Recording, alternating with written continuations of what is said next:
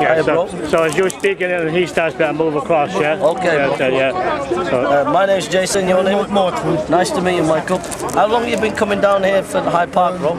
I've been coming up here for 15 years now, and I come up here, I wasn't preaching, I wasn't doing anything but drinking and just, I wasn't interested in anything, I was just in a bit of a problem.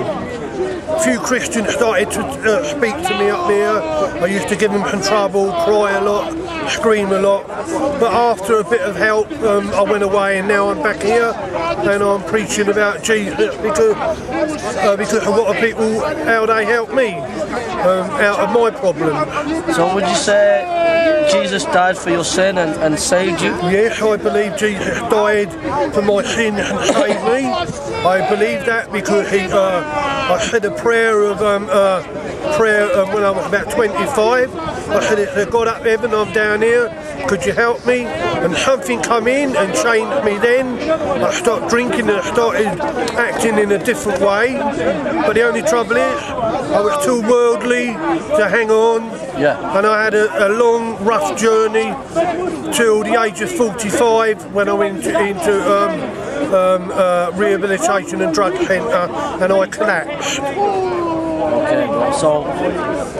So what has Jesus done for you? Well, what Jesus done for me is giving me new life, new hope, and forgiven me of all my past, present and future sins. I had to acknowledge my weakness, and I had to acknowledge my sins and ask God to come in and change my life. But I had to give up to receive. It was hard, but it's worth it. I've been clean and sober now for 20 years, and I've been married for 19 nearly. That is all because a Christian in a Sally Army hospital said I was very sick, and he phoned up for a detox for me, and a Church of England rehabilitation centre where I still worship in that same church.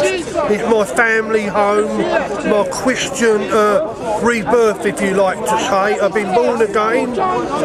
Jesus washed me from the inside out, and I was the person, what I believe was that person in them caves. I was bound up. I didn't understand what it meant then, but what it meant, drink and drug had me round the throat, round the neck. I nearly died, but Jesus broke the chain of alcohol and all that worldly things that had me beaten, but I'm an overcomer today through Jesus. Amen. Power of the Holy Spirit, the washing in the blood. Mercy came when I cried out, and grace come beside, and they did a work what I don't really understand today.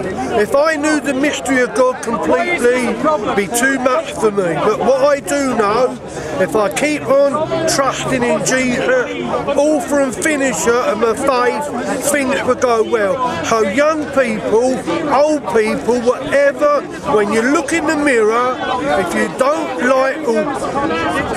like how you feel, there's a Bible called the Word of God, and in there are the keys to your future.